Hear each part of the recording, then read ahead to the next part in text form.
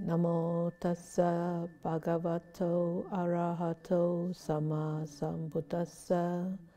Namo tassa bhagavato arahato sama sambuddhassa. Namo tassa bhagavato arahato sama sambuddhassa. Okay.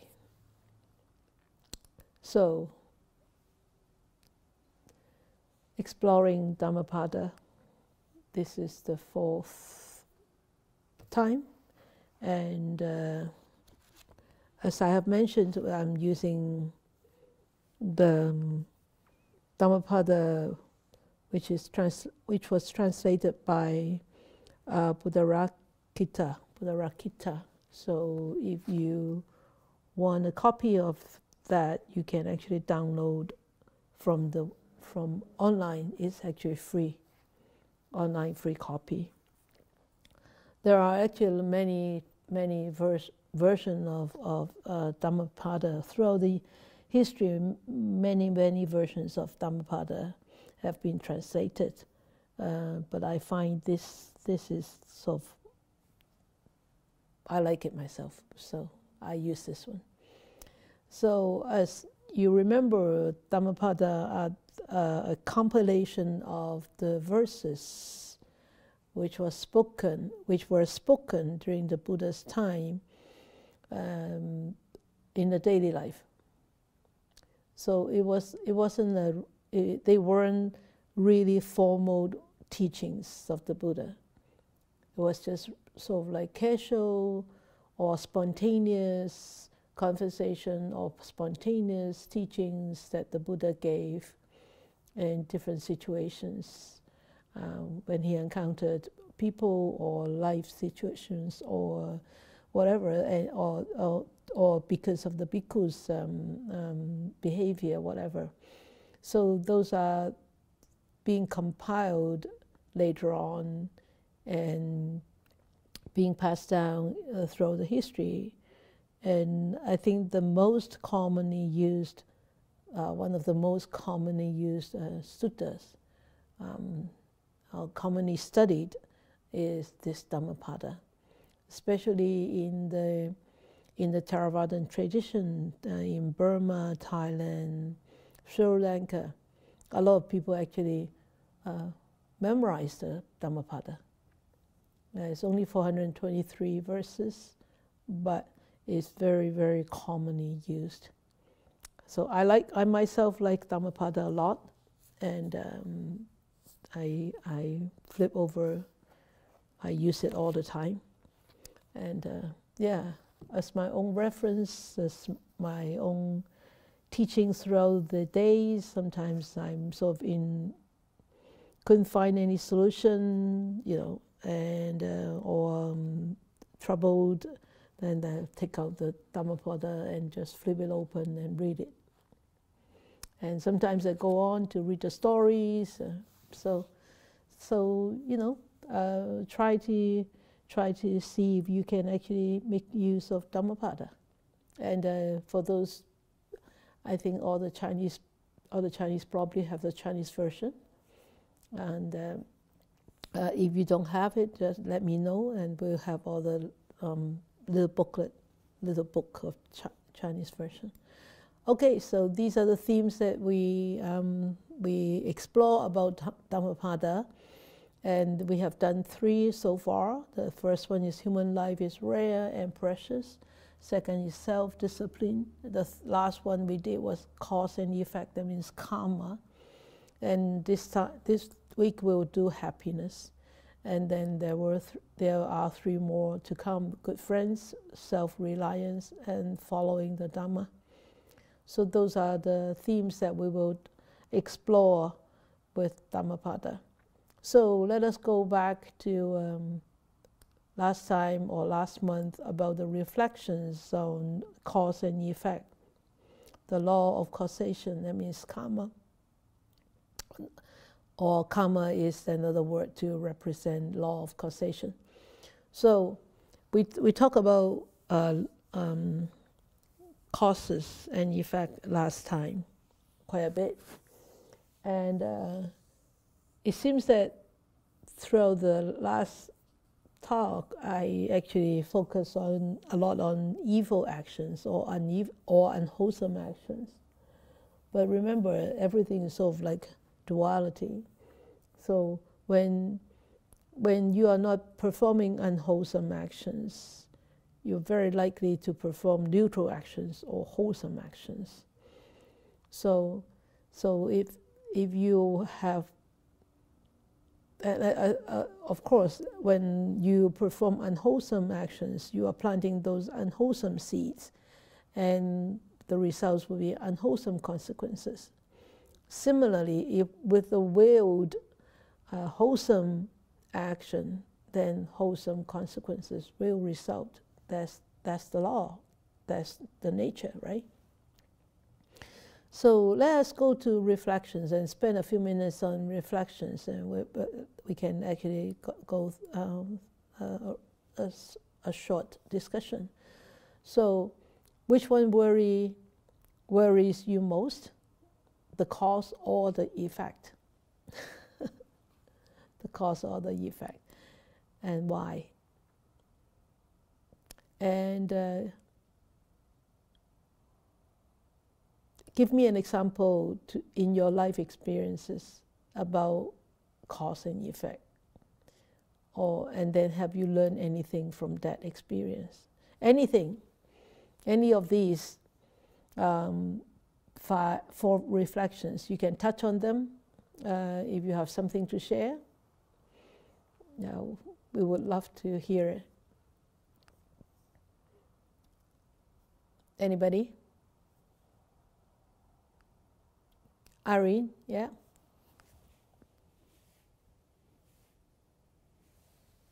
Everyone.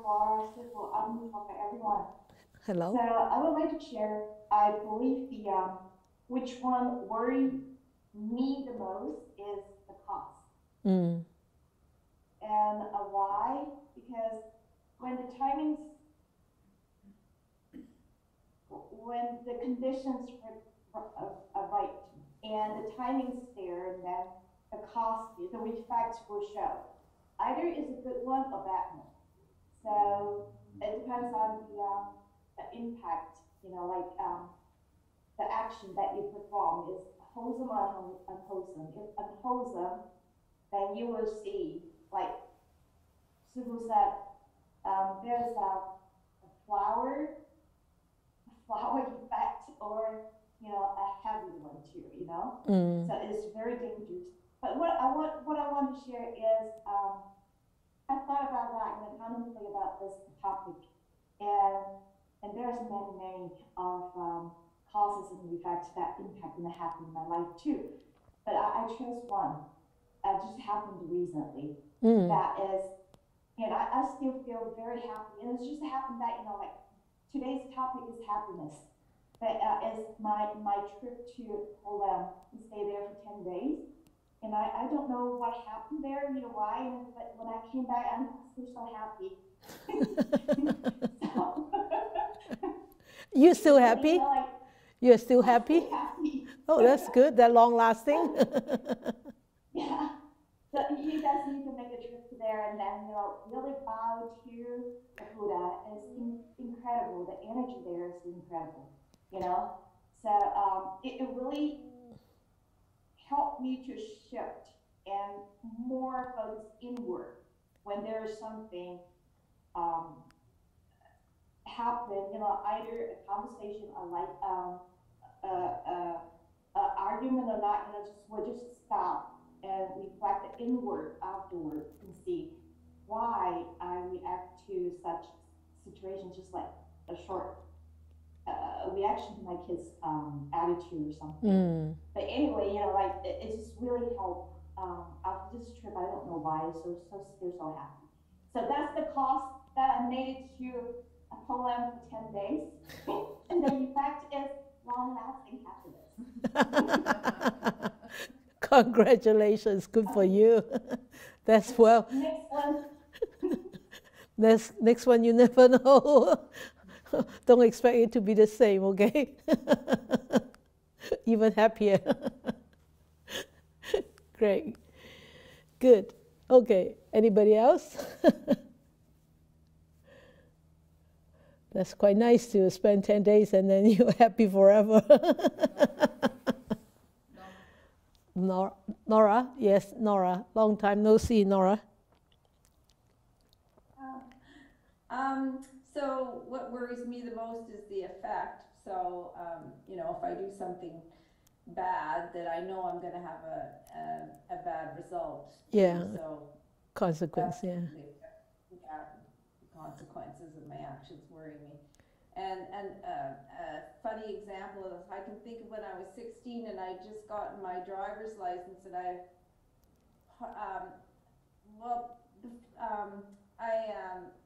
before that day, that morning, I'd gone shopping and I'd stolen a top that was worth $10. Oh. And I mean, it wasn't something like I was into stealing. It was just my group of friends. We just went through this phase. I don't know why.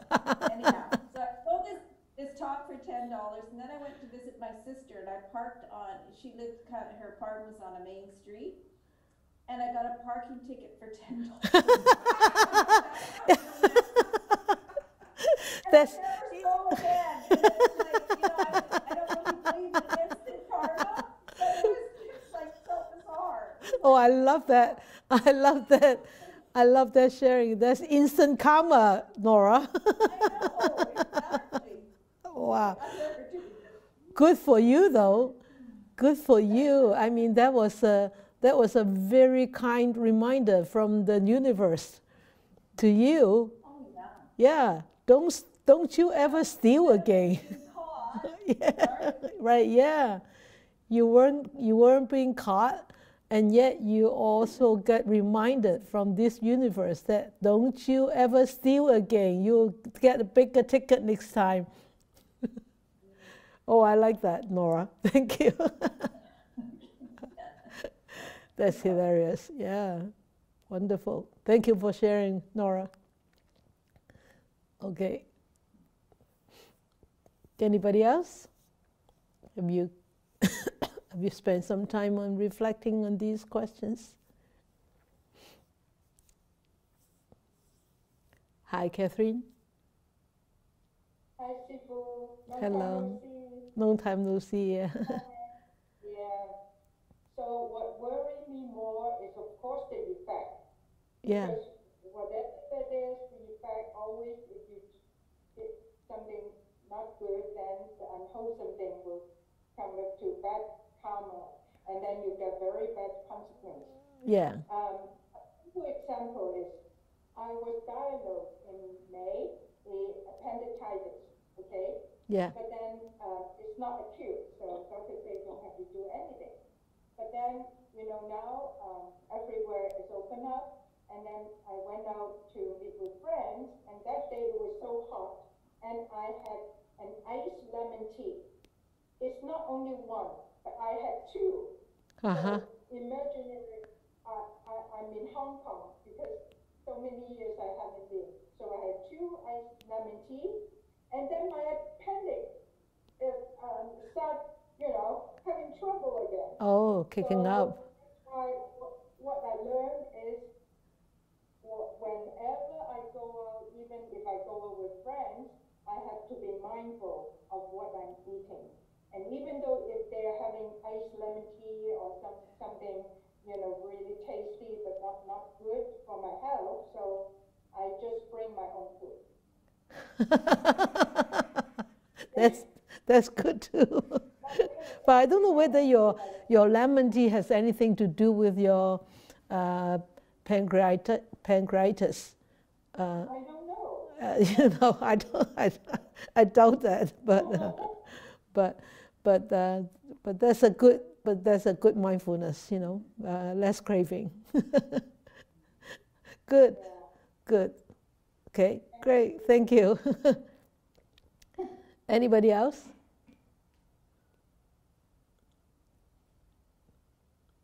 No? Really? That's a big topic, cause and effect.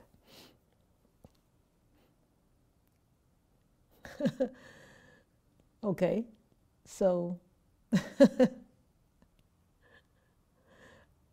Just before in this afternoon, we got a message from Eva.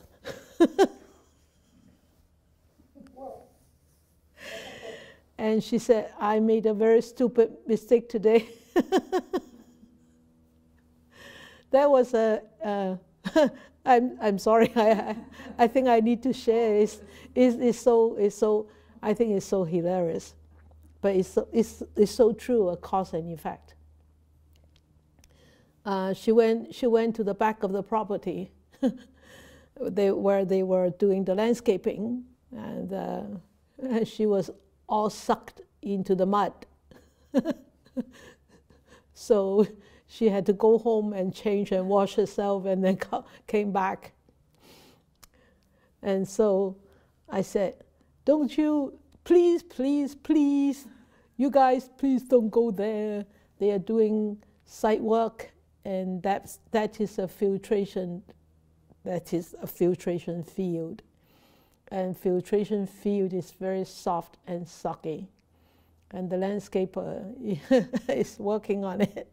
They're trying to make that a walking area. So it's not a walking area yet, you see? That's an instant effect. The cause is because you just wanted to go into the mud, or just curious to see what's happening down there. So that curiosity lead you to be sucked in to the mud, by the mud. And the really stupid part is that it took me like 4 steps to realize I should turn back. I didn't turn back. You didn't turn back and you walk on? No, it took me like 4 steps.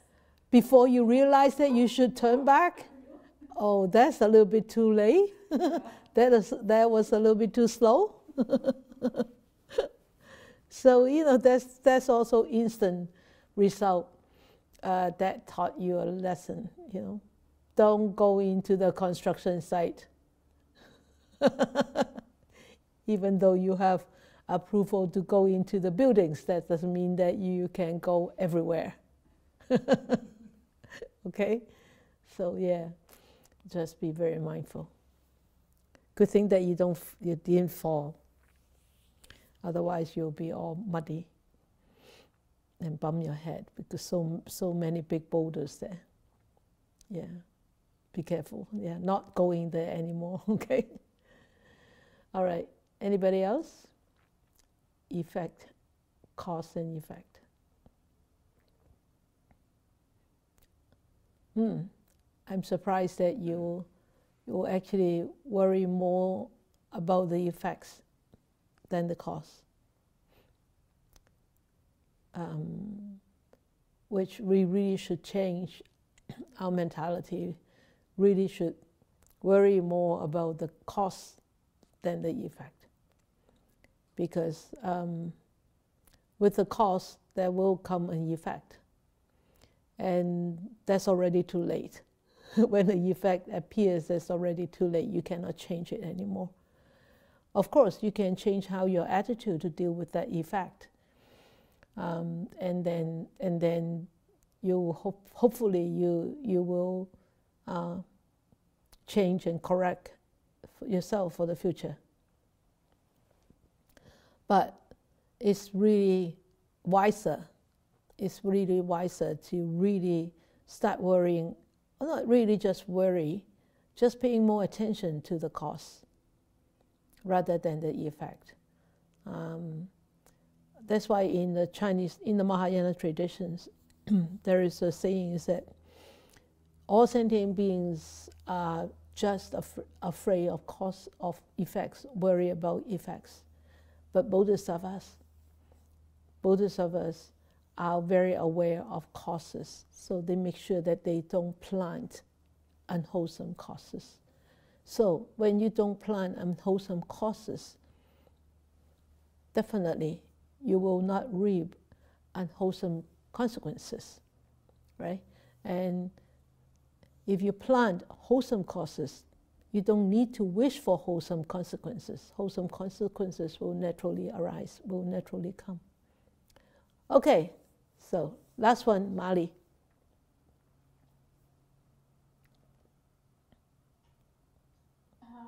Nice to see you. Hi, good evening, yes. So which one worry us the most is, as you said, cause, because there is no effect if there's no cause. Yes. Give an example. So it's, If there is no I was thinking more of a positive action that brings positive results. Of course.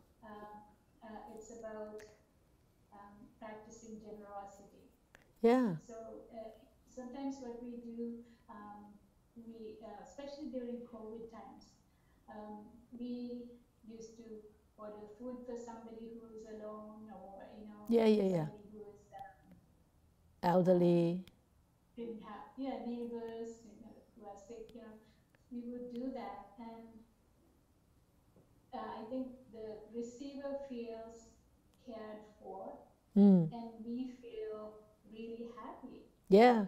For doing something like that. Yeah. So what we learn from it is that it's not just the giver who is getting the receiver who is going to be happy. It's us too. Yeah, of course. Yes, of course. It's always mutual. Yeah, that's a positive kind of. But when we talk about cause and effect, we always assume it's negative for some reason. I don't know. I was looking at it that way earlier, and I thought, well, it can be something wholesome. Of course. When people think of karma, it seems that people already sort of stigmatize the word as unwholesome. But no, karma is just actions. Actions, cause and effects, actions that you have done. So it could be positive, it could be wholesome, or it could be neutral, or it could be unwholesome. So I'm glad that you're sharing positive or wholesome karma. Good. So one thing I can add to what I said. So when we do this kind of sharing, practicing generosity, we discuss it with our kids. So now they've started doing the same. Good. Last week, some phone and said, "Oh, Mom, I did this, and I was feeling really happy." Yeah. And, because they didn't understand that at the beginning. I mean, giving is giving, right? Now that we talked about it, they sort of, they feel that, okay, this is something more than that. Yeah. Deeper and more than that. Yeah, great. Very good. Great. Okay, so, I forgot to do something today. Never mind. Okay, all right. So, today we talk about happiness. What brings happiness? What brings happiness? In the mundane world, most people think that happiness comes from being rich, famous, being successful, being powerful, and in the commercial world, then you make lots of money, you make products, or in the academic world, you get PhD, you get master, you get many PhD, you get many master degree, and you write many articles, and you're a very famous scholar and all those. And then people think that is success, that will bring happiness. But really, in the Buddha's teachings, no, he didn't think so. So in the Buddha's teachings, he said happiness is not something that comes from this material satisfaction. So what really brings happiness? So we look at verse 35. It says, "Wonderful indeed it is to subdue the mind, so difficult to subdue, ever swift, and wandering wherever it desires, a tamed mind brings happiness." So you can see what brings happiness. A tamed mind brings happiness. An untamed mind brings unhappiness. So logical. So we can see to subdue the mind, and it says very difficult to subdue the mind. You and me, you and I know it's very difficult to subdue our monkey mind. The mind keeps jumping from one branch to another branch, never stop jumping, never. And maybe for a split second, that monkey mind seems to have settled, and you say, "Oh, nice, it's settled." Then next minute, next second, right there, it starts jumping. So it's very difficult to subdue this monkey mind, this mind, because it is so swift, and it wanders wherever it desires. So when we do not have the control over the mind, it controls us. It wants to go there, then you follow it. It wants to go here, you follow it. If we don't practice to train and tame this mind. So that's why I always say meditation is training and taming this wild mind, this monkey mind. So this is talking about happiness. And when the mind is being tamed, it doesn't need to go to specially look for happiness. When the mind is tamed, there is this inner happiness that's naturally is there. You don't have to go and look for happiness. You don't have to go and do something to be happy, to make yourself happy, or to eat something to make yourself happy. You don't have to. It's in there. It's in there. So in verse 35 and the coming verses, it talks about where and how we can be happy. So we all know when we try to subdue the mind, it's so difficult. But through training, through perseverance, through patience, it's possible.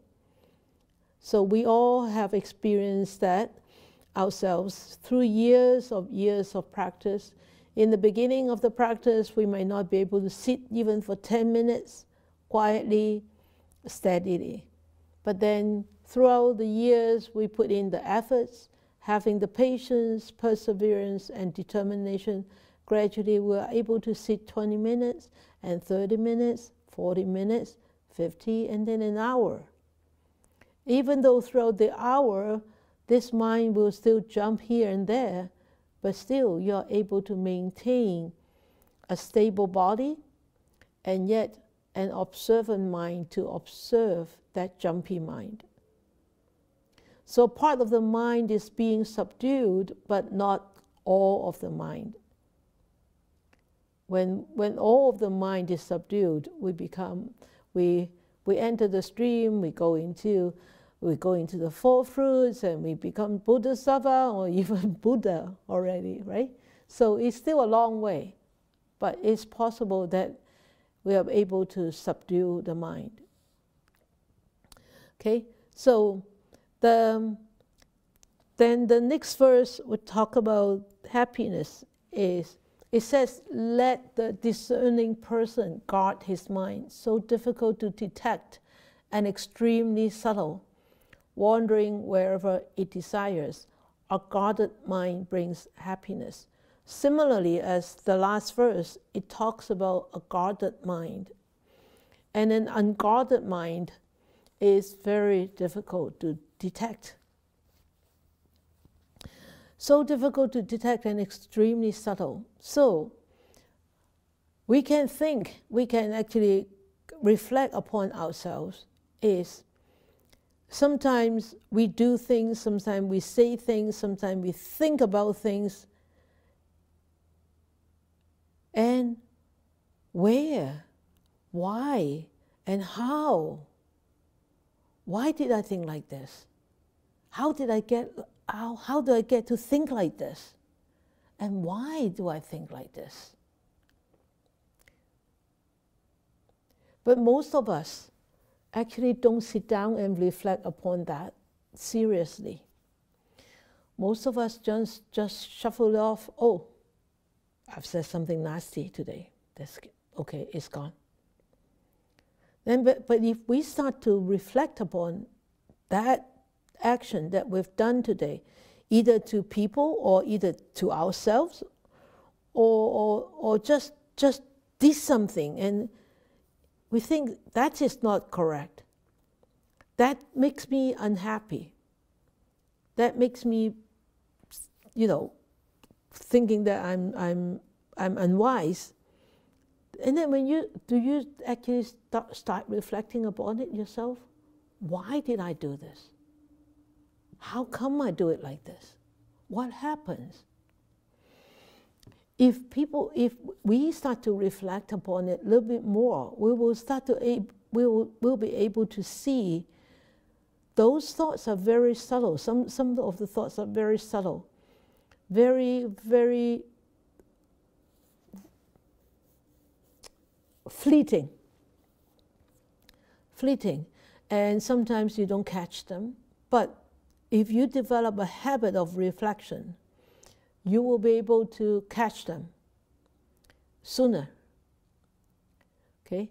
So with this verse, there is a story behind it, and it's talking about a disgruntled bhikkhu, a very disgruntled bhikkhu.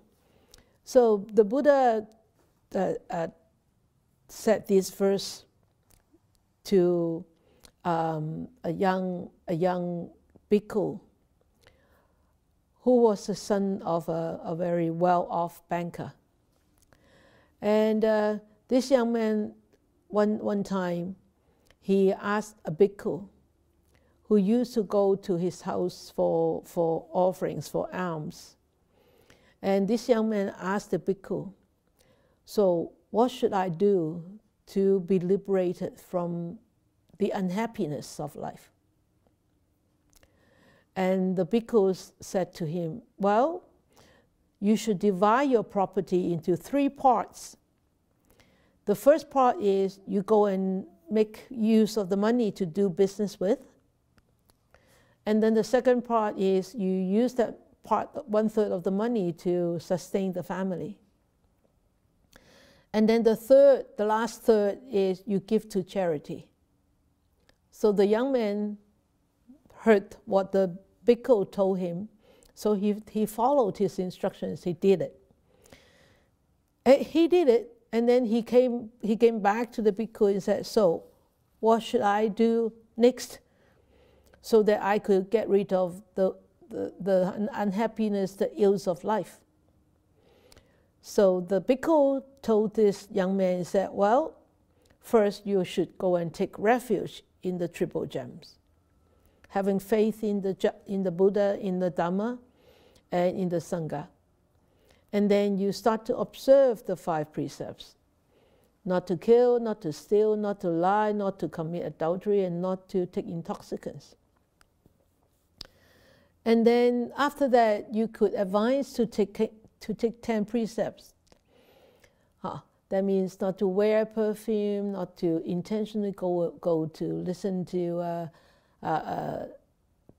concerts, music, and not to decorate yourself, not to sleep on high beds, and not to touch money in those old days, and not to sleep on high beds and sit on high chairs.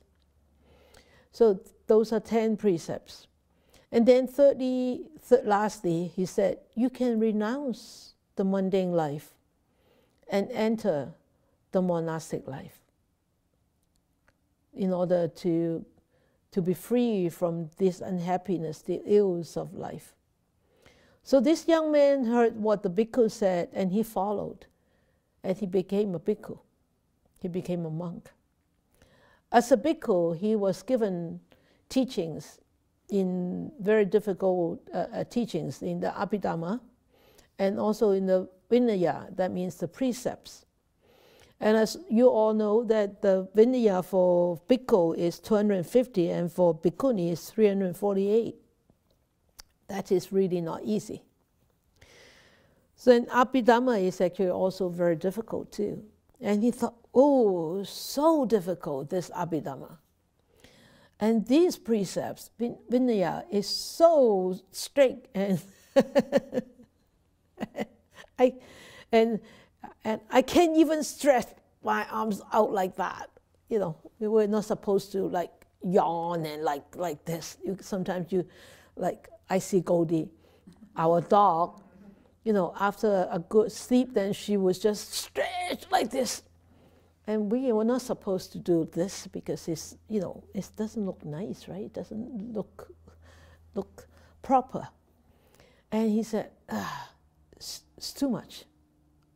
It's no freedom at all. They think that is no freedom. So this bhikkhu said, well, I think I better disrobe and become a householder again. So as a result of doubt and discontent, he became unhappy, very unhappy. And he kept on neglecting his duties as a bhikkhu. And he also became very thin and emaciated, so skinny. And because he's not happy, right? So when the Buddha came to know about this bhikkhu, then he said to this young bhikkhu, he said, let yourself guard your own mind, because this mind is very difficult to detect.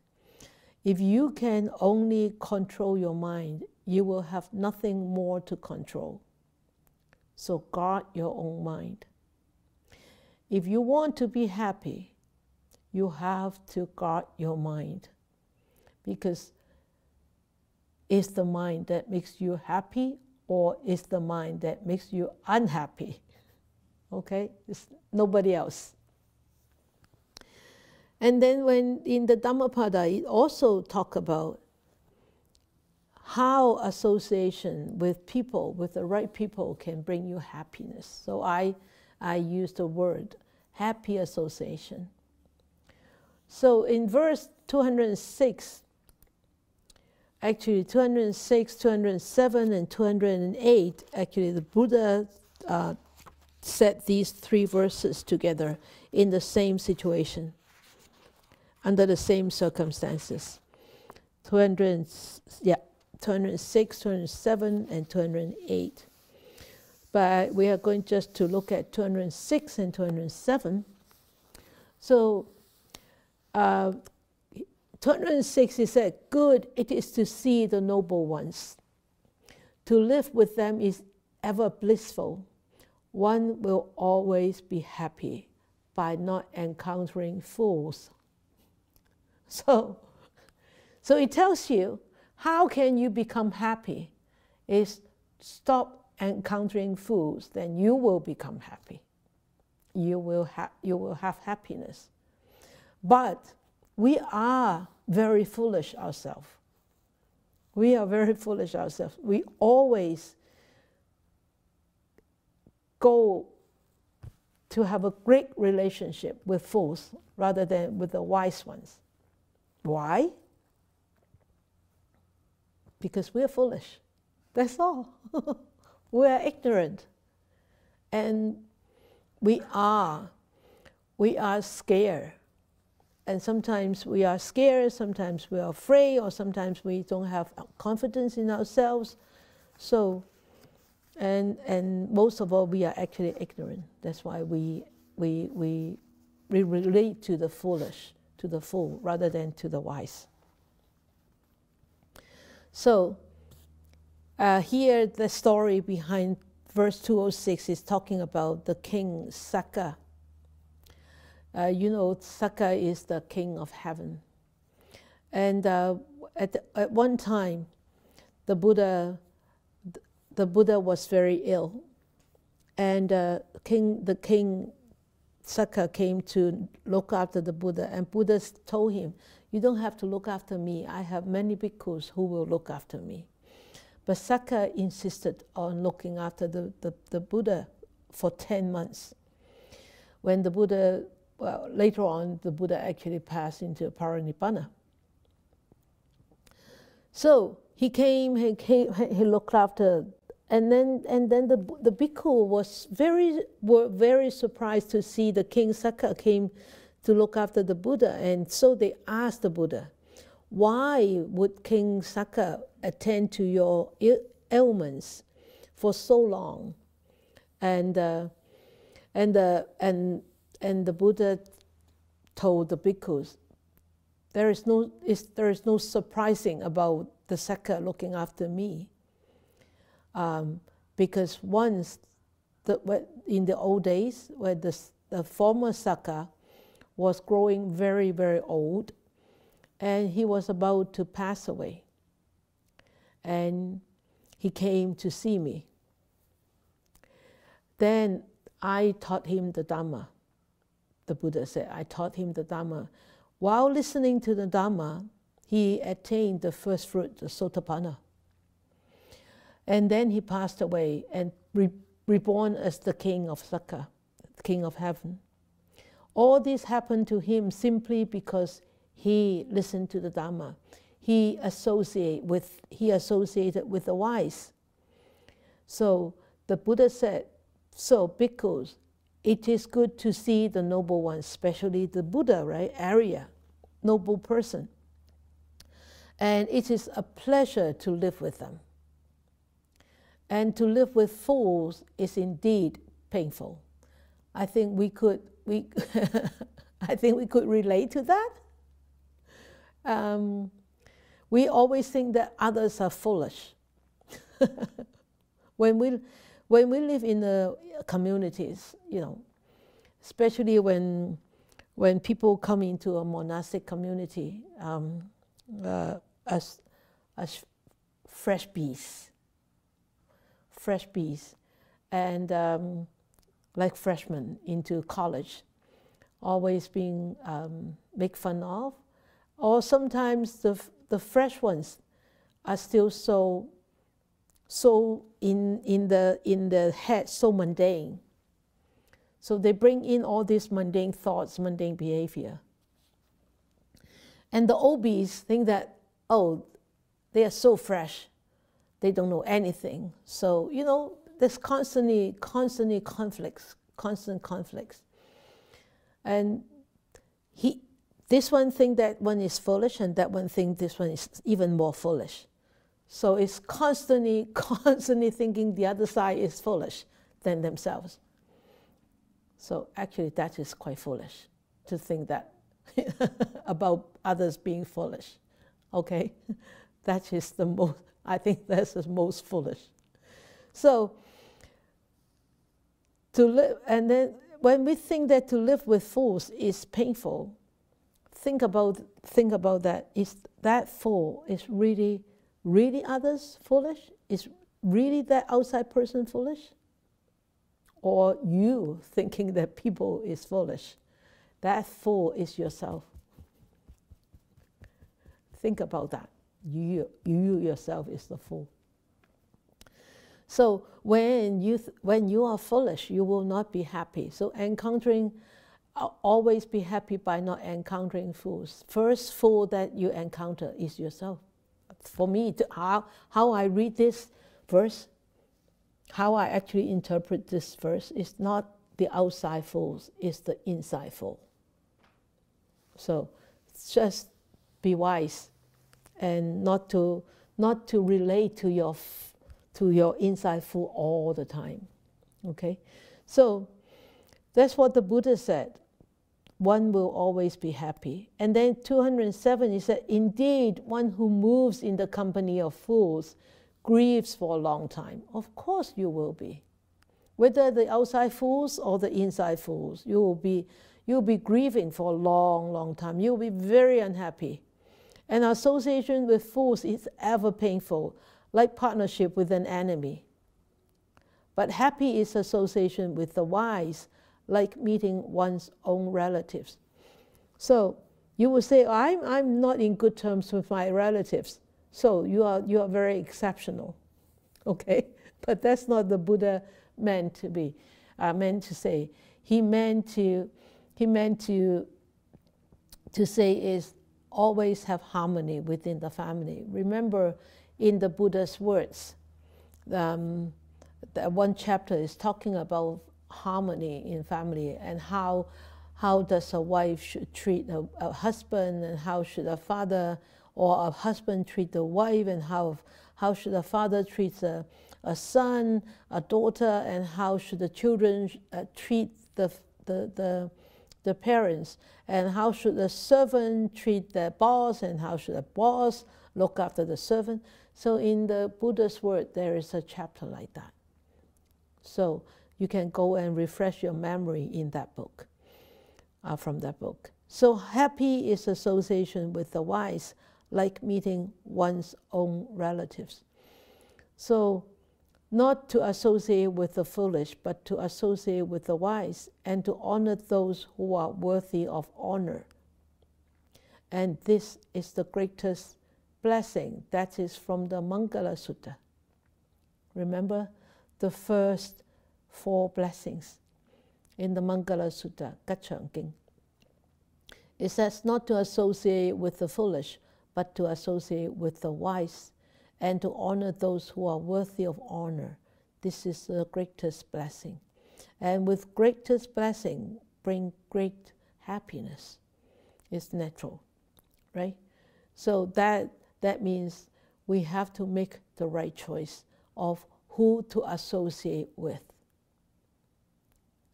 Friends,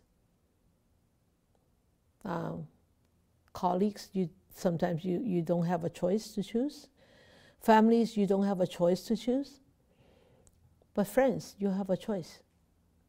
So if you find that the friends are not very dharmic, are not very moral, you have a choice to walk away, to associate less. Okay, but if you have friends who are very moral, who are very diligent, who are very mindful, very generous, very kind and compassionate, and then you try to make an effort to associate with those friends on a more frequent basis for your own benefits, to learn from them. Okay, so verse 376, he said, let him associate with friends who are noble, energetic, and pure in life. Let him be cordial and refined in conduct. Thus, full of joy, he will make an end of suffering. End of suffering, that means you're free of suffering. That means on the other side, you will be happy. Right? If you don't suffer, that means you're happy. If you are happy, that means you're not suffering. So simple. So, end of suffering means full of happiness. There's no place for suffering to exist when you are happy. But when you are suffering, there is no place for happiness to be there. Okay? So, here he says, the Buddha said, let him associate with friends who are noble, energetic, and pure in life. So, do not associate with the foolish. Because why? Friends could be very, very influential. And if you have some friends who are negatively influential, then you will have that impact from them. But if you have friends who are very positive and who are very moral, as I said just now, then you will learn a lot from them. So associate with those noble, energetic, and pure people in your life. Then you will be free of sufferings. So those are the happy association or wholesome association. So, and the next one is way to happiness. So there are many ways to happiness. Many ways to happiness. There is this mundane way. You think that, oh, I strive forward to be successful, to be famous, to be powerful, to be authoritative, whatever. No, that's not what the Buddha taught. The Buddha taught way to happiness is way more supramundane. And he says in here, verse 201, it says, victory begets amity. The defeated dwell in pain. Happily the peaceful live, discarding both victory and defeat. So this is a story from about the defeat of the king of Kosala. The Buddha uttered this verse while he was in the Jetavana monastery in Jeta Grove. The king of Kosala was defeated in battle by his own nephew. His sister was married to this Ajatasattu. So the king of Kosala was defeated 3 times by this Ajatasattu. And he was very depressed and he felt very ashamed about this 3 times defeat. And he lamented, and he's always said to himself, what a disgrace. I cannot even conquer this boy who still smells of mother's milk, he says. That means very young, right? Immature to him. And it is better that I should die. So King Kosala thought that it was such a disgrace to have been defeated by this Ajatasattu for 3 times, because he was so young and so immature that he shouldn't lose his battle to him. So he felt so depressed, felt so much ashamed, and he refused to eat. So he went on a hunger strike. And he didn't rise every day. He just stayed in his bed and became so distressed. And the words about the king's situation actually spread to the Buddha's ears. And the Buddha heard them. The Buddha said to the bhikkhus, actually he was teaching the bhikkhus. He said, bhikkhus, similar like this, victory begets amity, the defeated dwell in pain, happily the peaceful live, discarding both victory and defeat. So he said, bhikkhus, in one who conquers, in one who wins the war, amity and hatred will increase because they would want to increase their territory. They may want to, fight another war again. One who is defeated will feel pain and distress, but a wise one would not do so. A wise one would live happily, ignoring or discarding whether it's a defeat or it's a victory. And a wise one won't even go to war. A wise person won't even go to war, right? Let alone really needing to discard both victory and defeat. So here, this way to happiness is don't start a war. Don't start a war. Don't start a war with yourself. Don't start a war with others. That's one way to happiness. And then the next verse we talk about, you can see is 379 jumps all the way almost to the end, is by oneself one must censor oneself and scrutinize oneself.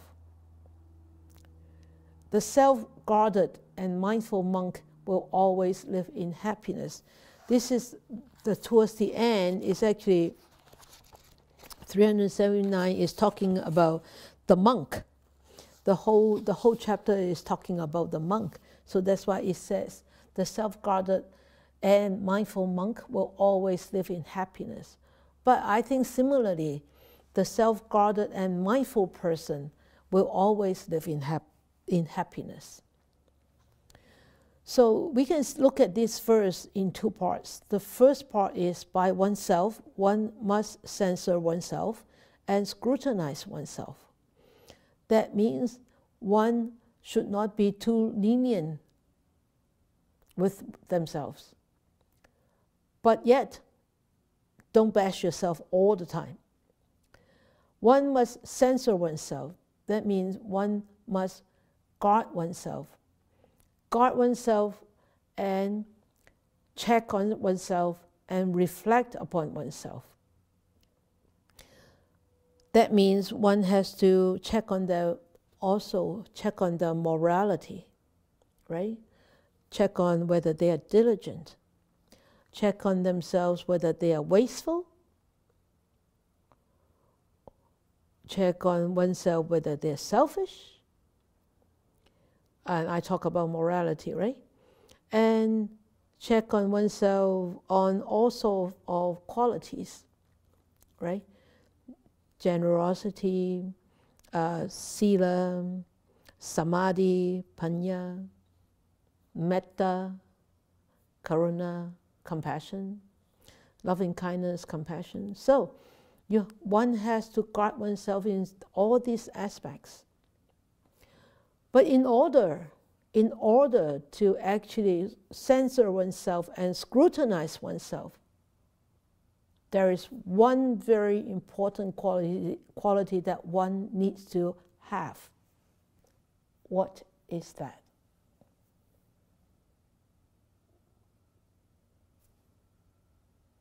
I'm asking, what is that quality? I'm asking.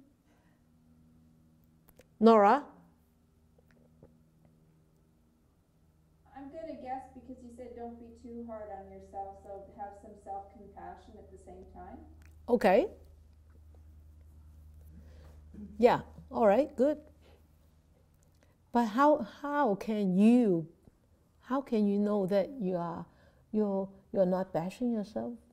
How can you know that? How can you have some compassion for yourself? How can you know? By being honest. Honest. Ever said honest? How can you know that you are honest or not? Huh? Self-awareness. Mindfulness. Mindfulness. KS, were you going to say mindfulness? I didn't see you. I didn't see you put up your hand. I only saw you. Yeah? I was a bit slow in turning on the mic. Oh, you should raise your hand first. Yeah. Mindfulness. Yes, mindfulness. Self-guarded mindfulness. What you said was right. Honesty, self-compassion, they are all correct. But you have to have that mindfulness in order to know whether you're honest. Right? In order to know that you have to love yourself. Are you loving yourself or you're bashing yourself? You have to know. And that knowing is being mindful. Right? So mindfulness is actually very, very important. Very, very, very, you have to develop very strong mindfulness. Otherwise, you wouldn't know about yourself.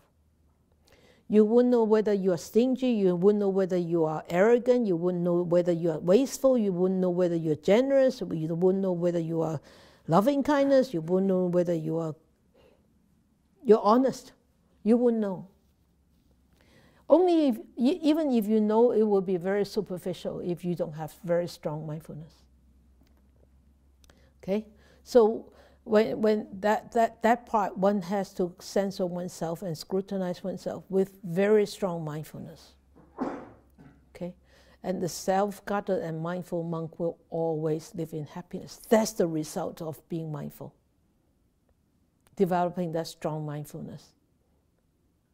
Okay? So there's two parts. One is the cause, the other part is the result in this verse. All right? Okay. So let us go further exploring about happiness.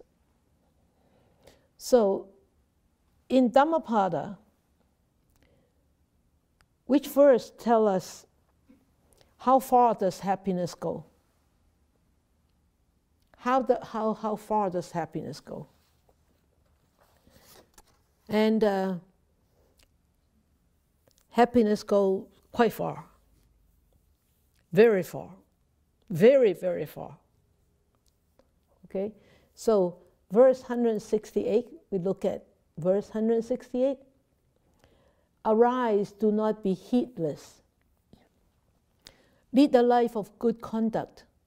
Righteous live happily both in this world and the next. So you can see happiness travels very fast, go very fast. It takes you very far. It takes you, not only this life makes you happy, but into the future. This world, that means this life. The next world, that means next life. Or the next lives, many, many lives. So happiness travels very far. It goes very far. It doesn't just stay here. Look at Irene. She spent 10 days in Poland and she's back for a month already in the Bay Area. She's still happy. Okay? So that's it goes far. And 169 it says, lead the life of good conduct, do not lead a base life. That means a low life. The righteous live happily, both in this world and the next.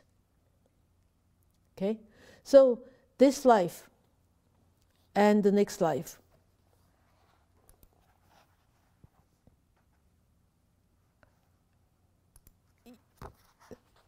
$169, $168.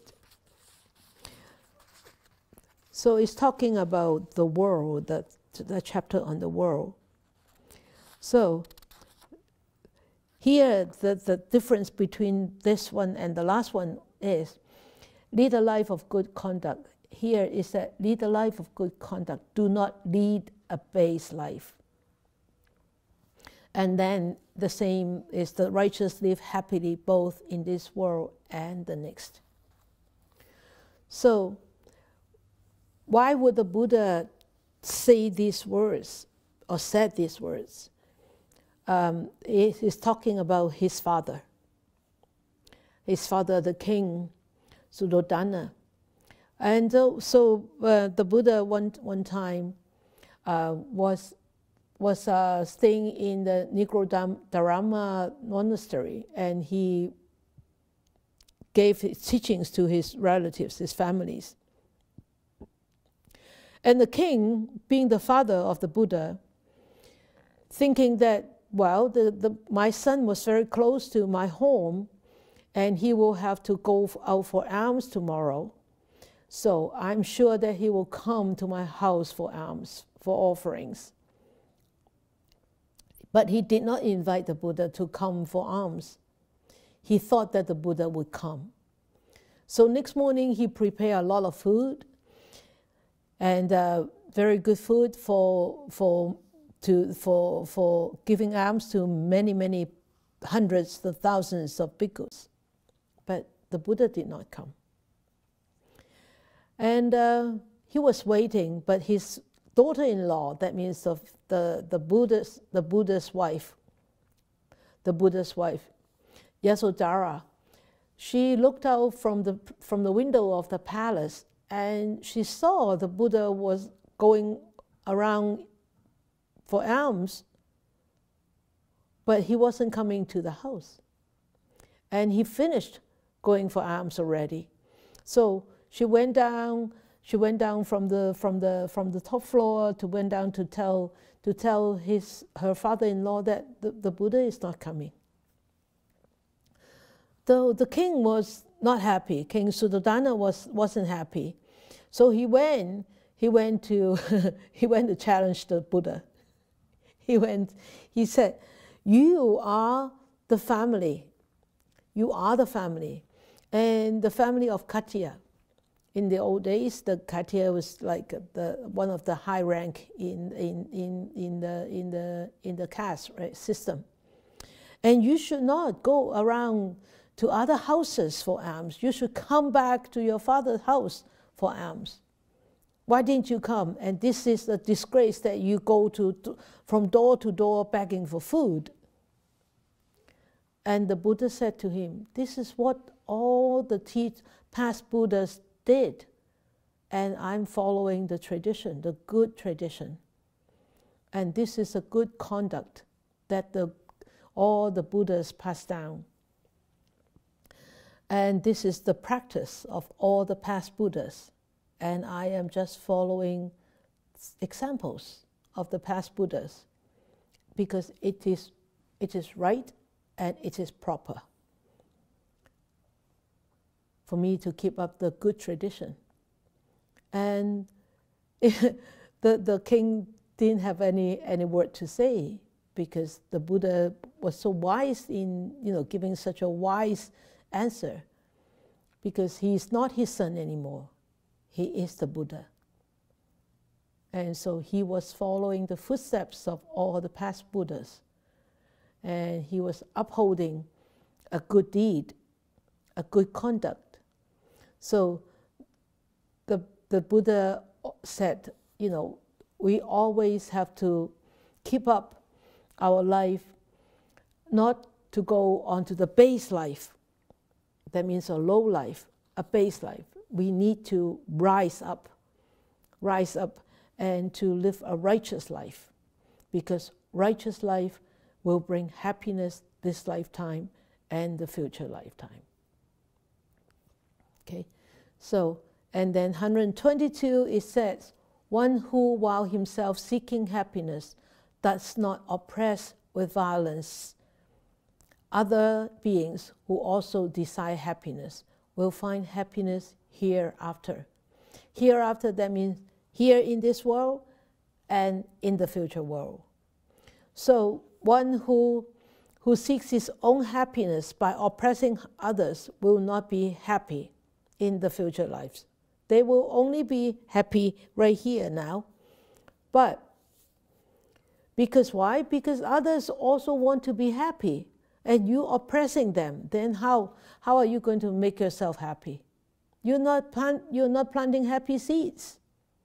You're not planting wholesome seeds. How can you reap wholesome consequences of happiness? You won't, and you can't. So actually 132 actually go with 131 also. So they are the similar verses that the Buddha spoke at the same time. And he said, one who, while himself seeking happiness, oppresses with violence other beings who will not attain happiness hereafter. One who, while himself seeking happiness, does not oppress. 131 is somebody oppresses, and 132 is does not oppress. So one is oppressing, one doesn't oppress. So you can see the result is one who doesn't oppress those people who are seeking happiness, they will be happy themselves. But one who is oppressing those people who are seeking happiness, they will not be happy. So this is way to happiness. And how far does happiness go? Happiness goes far, very far. But who and what is in control of happiness? Who controls us to be happy or not happy?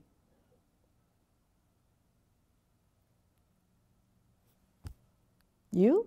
Me? I? Yeah. You, me, I. Yeah, I, me. So this is my favorite verse 1 and 2. Right? Because we are talking about happiness, so I'll jump on to verse 2. So the first one is talking about sufferings. So verse 2 talk about happiness. So verse 2, it says, mind precedes all mental states, and mind is their chief. They are all mind-wrought. If with a pure mind a person speaks or acts, happiness follows him like his never departing shadow. So we are very familiar with this verse. I constantly bring it up. And verse 1 is, mind precedes all mental states, mind is their chief, they are all mind-wrought. The first three sentences are the same. If with an impure mind a person speaks or acts, suffering follows him, like the wheel that follows the foot of the ox, or the footprints of the ox, you can say. So, verse 1 and verse 2 talk about how we are controlled by our mind. So, happiness, if we want to be happy, we have to guard the mind. We have to censor ourselves. We have to scrutinize ourselves. We have to reflect ourselves. And most of all, with mindfulness, we need to correct ourselves and change ourselves. And with further mindfulness, we can transform ourselves.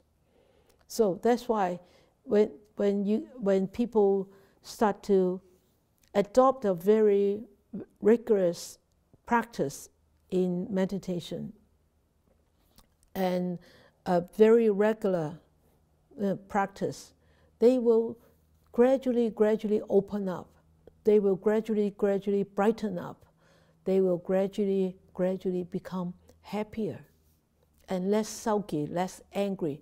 If you are still that angry, if you are still that impulsive, if you are still that so reactive, you have to check on yourself. Is your mindfulness working? Are you actually using your mindfulness in your daily life? Are you actually applying it in your daily life? If you are not, then you are just like that big tree, like that big piece of boulder sitting at the back of the filtration field. Sitting there for hundreds of years, it's going to sit there for 100 years because we are not going to move it. We're not able to move it. It's too heavy, right? So no matter how, I always say this, no matter how many retreats you attend, no matter how long you can sit, if during the day, during your life, when you are in actions, when you are in relationships, dealing with people, you are a different person. You are not calm, you're not mindful, you're impulsive, you're reactive, you're angry, then you better check yourself. You better check yourself. You better scrutinize yourself more. That time you have to bash yourself. Because to wake yourself up, hey, you stop doing that. You are just a meditator on paper. Not a meditator in the reality, in practice. So very,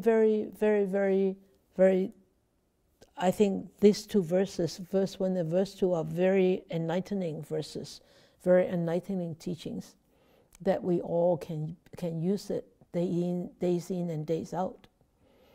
And mind precedes all mental states. Anger, ill will, animosity, these are mental states. The most important is the mind. The mind is the back screen director, behind the screen director, and it directs us all the time. So that is happiness. I don't know whether I'd have talked about happiness, but I have talked about happiness.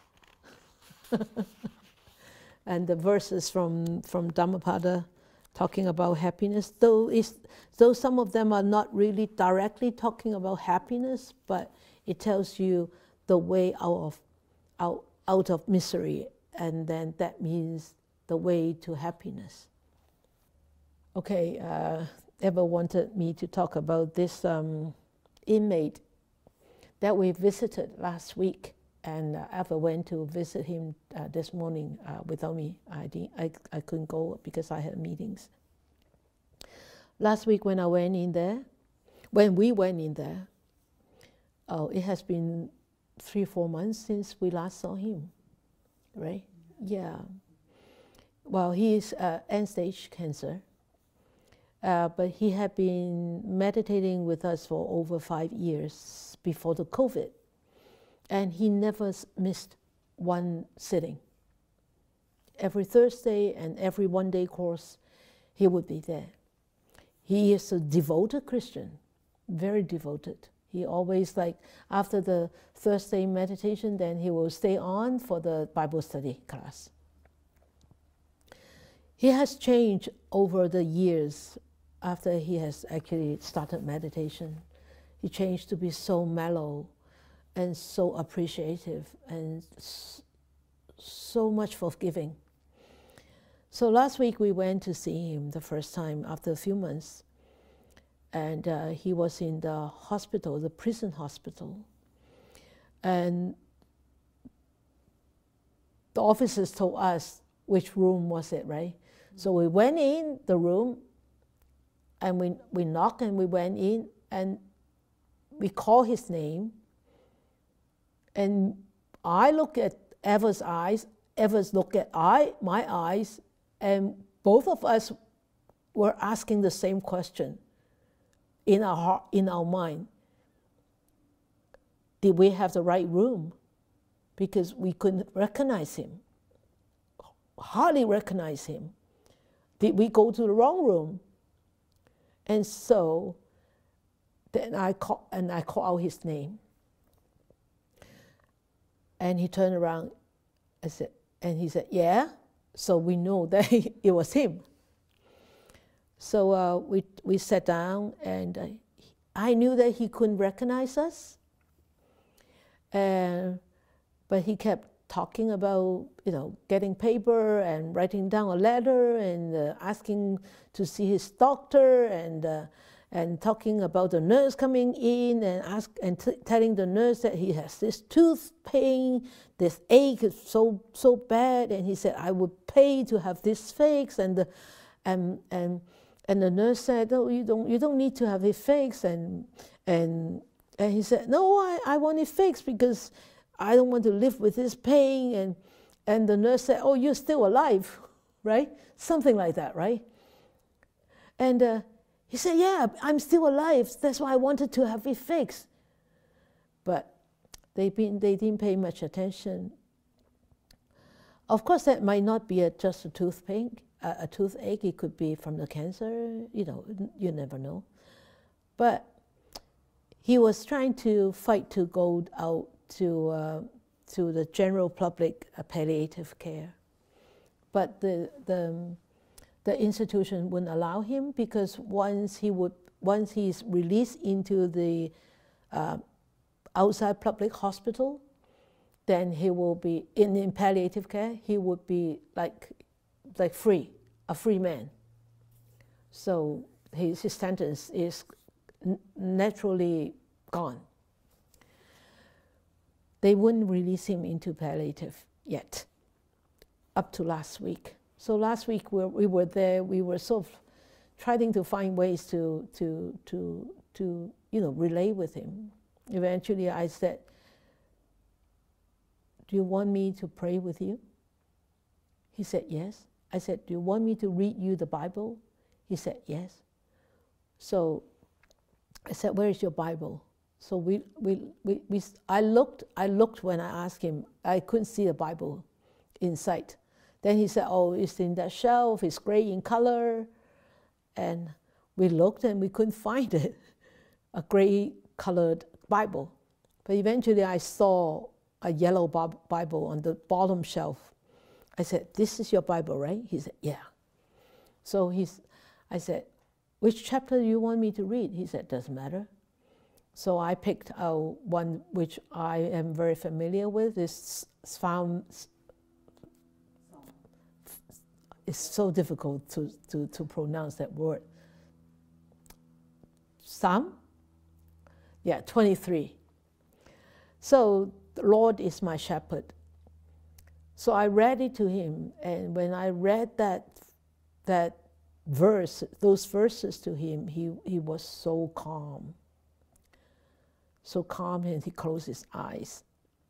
And then after that, we had a little chit-chat, and then we meditated. When we meditated, he was calm, but the nurses and the janitor were very noisy outside. But anyway, doesn't matter. We meditated for about 10 minutes or so, and then I said, let us do some metta. As soon as I said, let us practice metta, he opened up his eyes, he started talking, blah, blah, blah, blah, blah, and he wanted this and he wanted that. Then I knew it's not the time for metta. But then that was the beginning. And today, ever went again. I think you should tell the story. I wasn't there. Sorry, I don't have that. You can use my mic.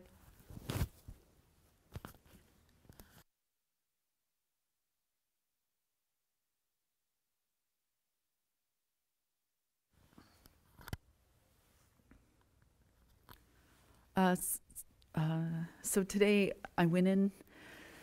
He recognized me, I think, this time, and he was saying, "Oh yeah, you know, the two came yesterday, but you know the very little one, the very very little one." I said, "You mean Sister Jessie?" And he said, "Yeah. Sister Jessie was here." I said, "Yeah, that was both of us. We came last week."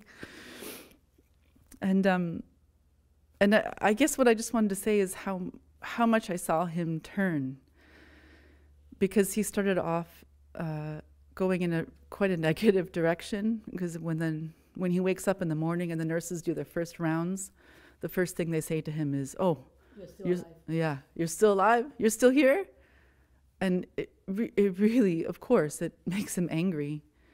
And he said, "Yeah, see, what purpose can I have?" And I said, "No, Ken. You have a purpose. Don't worry about what they think. Don't worry about what they think your purpose is. What's your purpose?" And then he said, "Yeah, you know, my purpose, I'm learning. I learned a lot. I know not to make the same mistakes. I know how to be kinder to people." And he just started naming these things and remembering. He said, "You know, we would go every week. I would go to the chapel, and you know, and he just went, and then he was just so grateful. Yeah. He was so grateful to all of us coming every week and spending the time with him, and grateful to, you know, I couldn't exactly tell who he was talking about. So sometimes he was talking about us as volunteers, and sometimes he would talk about other people. But just this sense of gratitude came up for him, and I was really thinking about him during this session, because he can't do anything anymore. He's just in the bed, but he can recount all those good things. And, you know, he's got life in prison, so he's got a mountain of unwholesome, but he can choose what he looks at right now. And that's why I was thinking about him, is because he can direct his mind in that way, which is so important. Yeah. So thank you, Sifu, so much. Thank you. Thank you.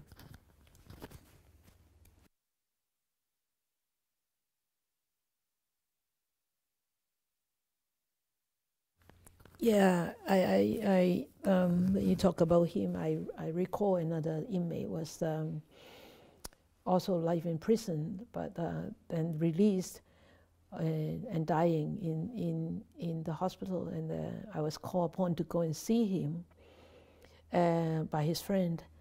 I went there, and he was so unconscious, but I held his hand, and I said, but now he has passed, and I can mention his name. I said, "John, this is Sister Jessie here." I said, "Whatever that you have done, was in the past, and you have seek forgiveness already, and I'm sure your God is waiting to receive you, and you will be happier there. And so forgive yourself and seek forgiveness and go to see your God. That's what I said to him.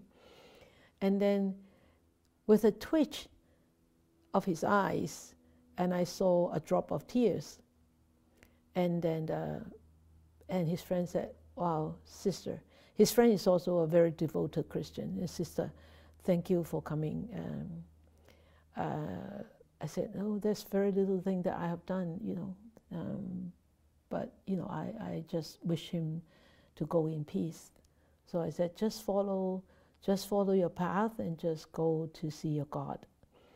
And so I left, and I think by the time I get back to Poland, which was only 10 minutes later, he already passed. His friend told me, I think I must be in the elevator.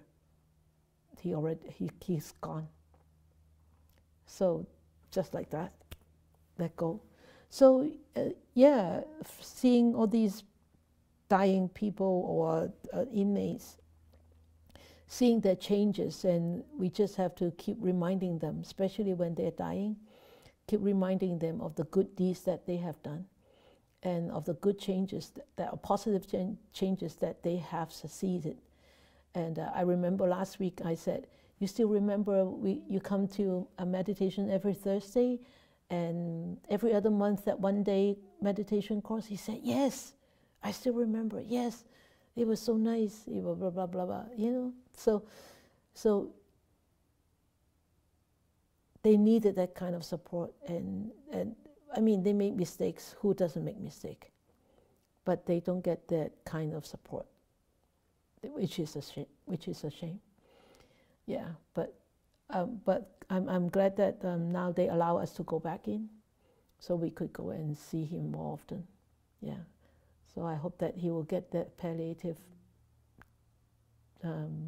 He had palliative interview today, so I hope that he will get, and then we can go to see him in the palliative care. So yeah, keep sending metta to him. May these blessings extend to all, that we with all the other living beings together will attain the Buddha way. May we wish more and more people will encounter the wise words of the Buddha, study them, understand them, practice them, help themselves to liberate from all the sufferings, and be ultimately happy and peaceful.